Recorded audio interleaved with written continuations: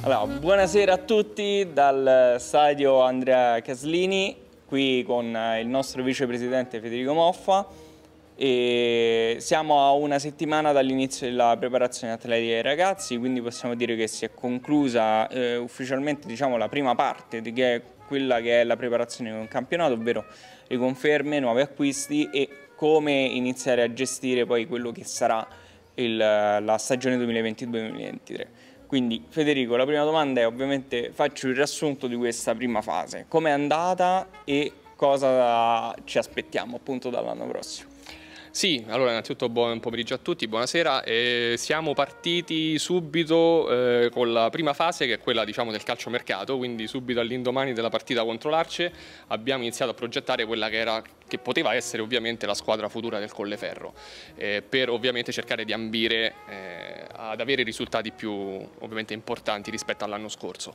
Siamo partiti, quindi abbiamo riconfermato innanzitutto molti giocatori che conoscete del Colleferro Calcio, di prospettiva, e ovviamente siamo andati su profili di ovviamente categorie più alte, basti pensare a Marco Paolacci, l'ex capitano dell'Artena per 3 anni consecutivi, Farfà, che comunque è un giocatore che ha giocato da professionista in Serie B e in Serie C. Siamo andati su un altro profilo importante, l'attaccante Andrea Cardillo, che è stato sempre un attaccante che ha giocato sempre in Serie D, mi sembra che ha segnato oltre 80 gol.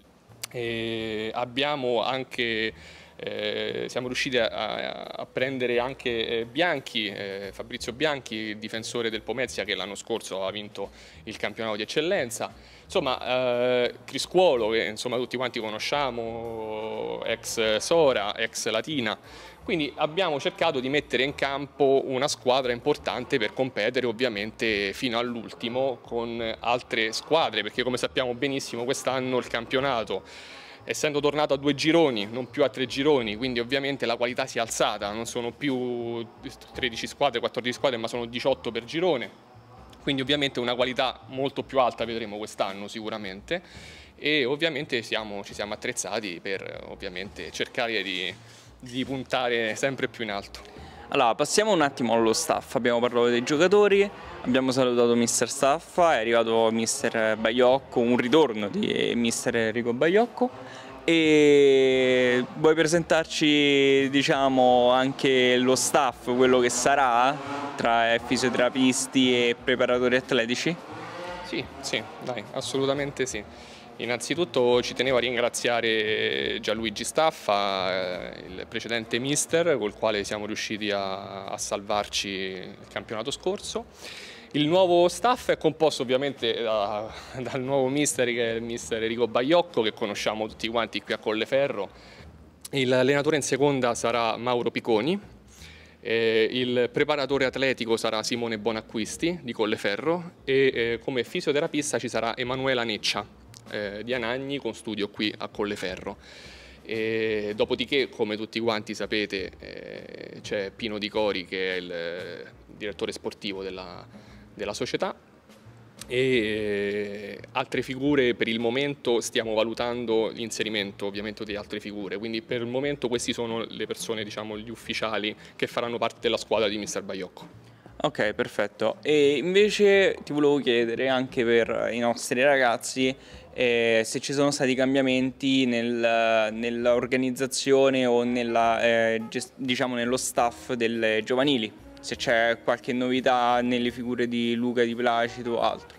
Allora, ovviamente Luca Di Placido, la figura di Luca Di Placido è riconfermatissima, anche perché sappiamo benissimo, diciamo, l'anno scorso le varie squadre dell'agonistica come sono andate, quindi ovviamente c'è stata una nostra riconferma per tutta quanta la parte agonistica, quindi lui come responsabile, i 2 direttori sportivi, Bicorni e Zaccagnini, e ovviamente anche i mister. È ovvio che poi dovremo vedere Luca a breve, quindi sicuramente ci sarà qualche cambio, diciamo, di anni tra mister e squadre, quindi quello sicuramente a giorni, poi sicuramente ne parlerà Luca e lo spiegherà meglio lui, però diciamo i mister saranno tutti quanti riconfermati. Ok, perfetto. Allora siamo passati, abbiamo visto gli acquisti, abbiamo visto lo staff della prima squadra, abbiamo parlato al volo delle giovanili e ti volevo chiedere appunto a livello di infrastruttura il Colleferro cosa sta facendo? Quindi sono stati previsti dei lavori, per esempio qui siamo in una ala che è stata rinnovata e come verrà strutturato poi quello che sarà appunto il ritiro della squadra? Allora, per quanto riguarda l'impiantistica, io e Giorgio, il presidente Giorgio Coviello, abbiamo sempre puntato molto su quella che è la casa del Colleferro Calcio, perché per noi la prima cosa importante è che tutti i tesserati del Colleferro, quindi Prima Squadra, agonistiche, scuola calcio, quando vengono negli impianti del Colleferro Calcio devono sentirsi a casa e quindi ovviamente per sentirsi a casa non bisogna fargli mancare nulla. Quest'anno, più dell'anno scorso, abbiamo messo in campo ulteriori forze per ristrutturare l'impianto di via Berni.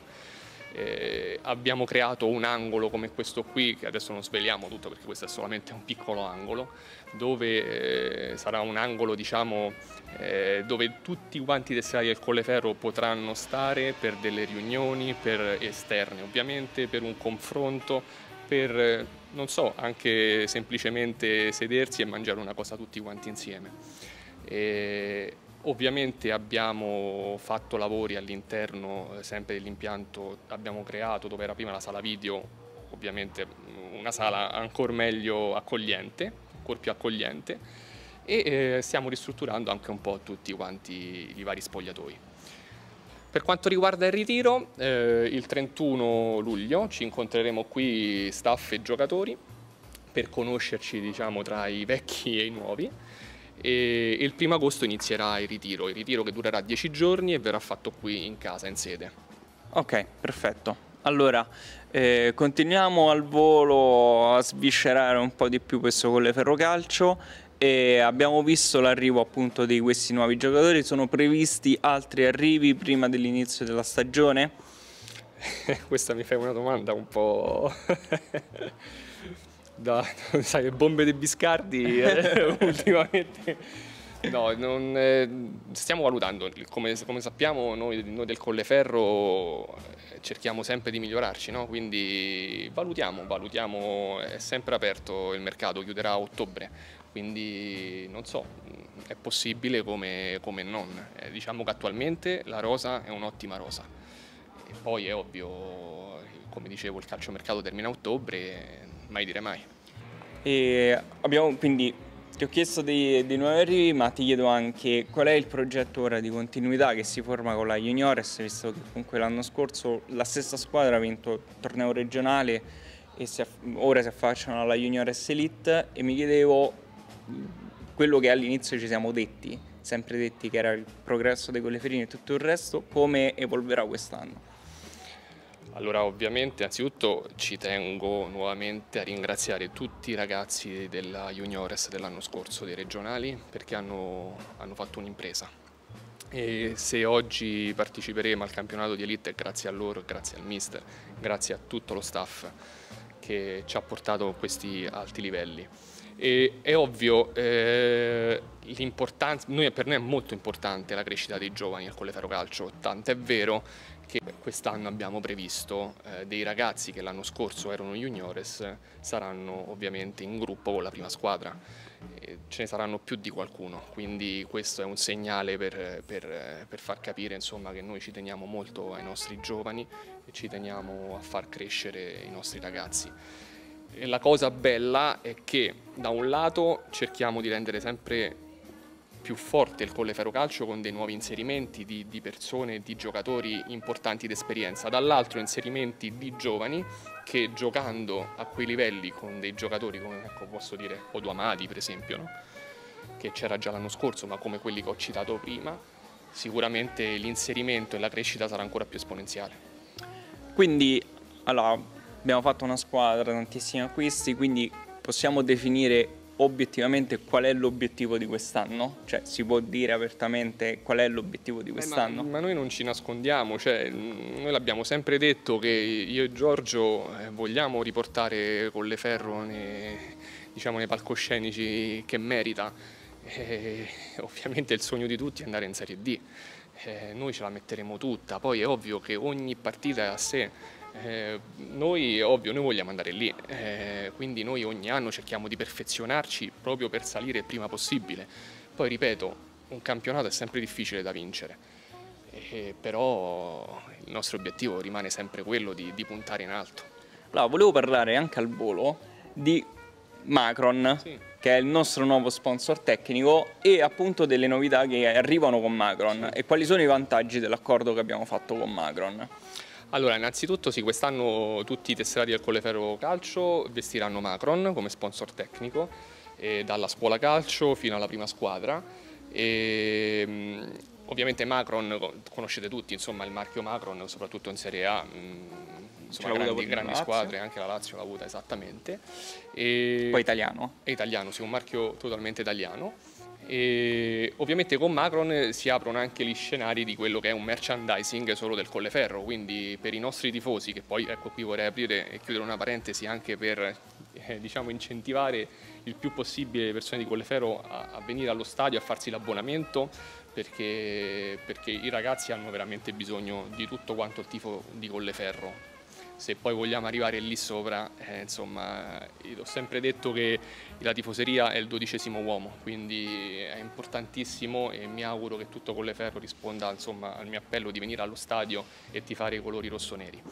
E ovviamente abbiamo anche creato, grazie a Macron, con Macron, anche tutta una sorta di merchandising attorno al Colleferro Calcio, quindi attraverso il sito internet che te ovviamente ci hai facilitato, diciamo, sì, a noi tifosi ad acquistare, insomma, direttamente sul sito internet di Macron tutto ciò che è il merchandising, quindi saranno magliette, tute, giubbotti, sciarpe, cappelli, zaini, insomma tutto quello che gira intorno al marchio Colleferro Calcio. Volevo anche aggiungere appunto la novità degli iscritti che prenderanno il kit direttamente dal sito senza passare dalla segreteria. Sì. Quindi gli iscritti potranno misurare dei capi, poi tramite le tabelle delle taglie, insomma, scegliere le proprie misure, dopodiché comprare il kit direttamente sul sito, farselo arrivare a casa. Nel caso in cui ci fossero appunto magari una taglia sbagliata, possibilità di rimandare tutto il kit per riceverne un altro. Tutto questo senza passare dalla segreteria, che è una cosa che alleggerisce il lavoro ai nostri segretari, diciamo, ma è un lavoro che facilita molto la questione con le famiglie. No, infatti anche qui volevo aprire e chiudere una parentesi, la cosa importante è che quest'anno non ci saranno ritardi sui kit. Quindi ovviamente noi con Macron abbiamo stipulato un contratto, nel contratto si prevede la fornitura di un capo nel breve tempo possibile. Quindi nel momento in cui il genitore del ragazzo o il ragazzo stesso dell'agonistica fa l'ordine sul sito della Macron, nel giro di massimo 15 giorni avrà il kit completo. Questa è una cosa importante, volevo dire, perché purtroppo, come tutti sapete, non solo il Colleferro Calcio ma anche altre società calcistiche hanno avuto dei problemi lo scorso anno per quanto riguardava i kit, esattamente, sì. Quindi questa è una cosa importante, voi creerete l'ordine direttamente da casa e nel breve tempo possibile arriverà tutto. Qualcos'altro da aggiungere? Che ci vuoi svelare qualcosa o abbiamo qualche novità? No, non svelo nulla, quindi ti dico una cosa il giorno dopo la posta. Vabbè, ma anche il mio lavoro, quindi per il momento ci salutiamo, ci ritroviamo sicuramente durante il ritiro, ti farò un'altra intervista, sì, perché ti devo venire un po' a rompere le scatole. No, ci saranno tutti i ragazzi. Ma devo farlo anche a te, al mister, ho tante persone da intervistare. Il prossimo che prenderemo è Giorgio, il presidente. E il prossimo è Giorgio, sì.